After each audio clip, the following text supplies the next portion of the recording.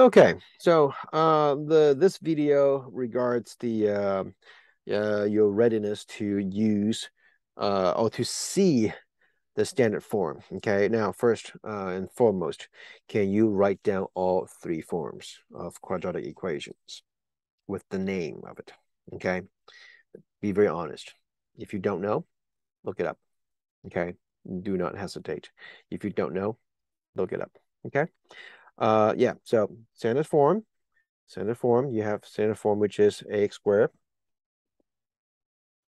plus bx plus c. Okay. You have the root form, which is a times x minus r1 and x minus r2. And the last one is the vertex form, a times b, and then x minus h square plus k if we do the transformation stuff. But if we are sometimes just writing it, we would combine the a and b together to make it just a. So that's also acceptable. Okay. So you got to know all these forms. Okay. If you don't know, then know them. Okay. I'm not going to yell at you, blame you. Just go ahead. Don't waste time. Know them. And each form can tell us some good wealth of information.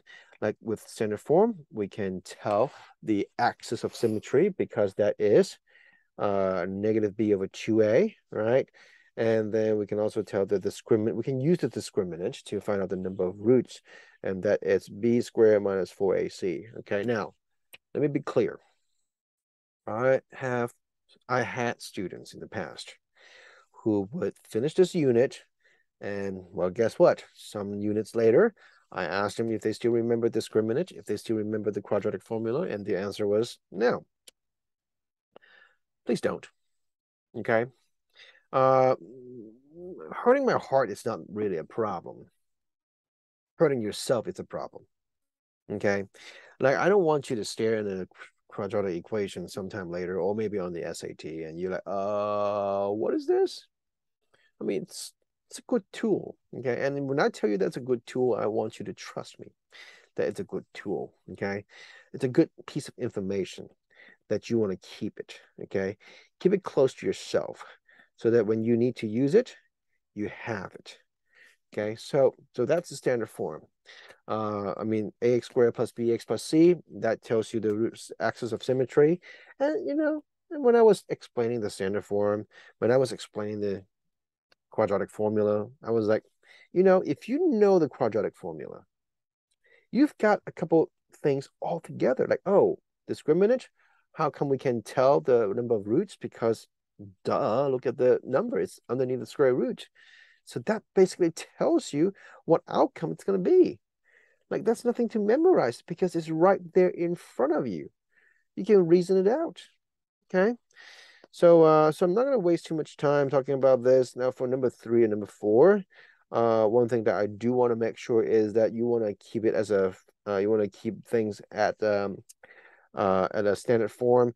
Now, there's no y here because there's no y, that means it's just some values that would make the statement true. When there's a y right here, that means we're actually dealing with a curve, some sort of parabola, and it represents all the dots. But for number 3 and number 4, there's no y, simply means we're just seeking for 1 or 2 x values. And if that's the case, make sure that it's always equal to 0. And how? Subtract 2x, so plus 4x right here. And then you can use the standard form. Or if you are even sharper, you can say, hey, I see even numbers. Great. Divided by 2 on both sides. Okay. Then you can start your standard form. Okay. But now, not standard form, quadratic formula. But before you do that, you should always ask yourself, can you factor it? If it's not factorable, or if it's too complicated, that it's not really wise to factor it, then just go ahead, use the quadratic formula. Okay. So again, standard form, make sure your eyes are sharp enough to recognize what the standard form is. And if you see standard form, then it can automatically trigger a set of tools that you can use. And these are the tools that you can use when you've got standard form. Okay.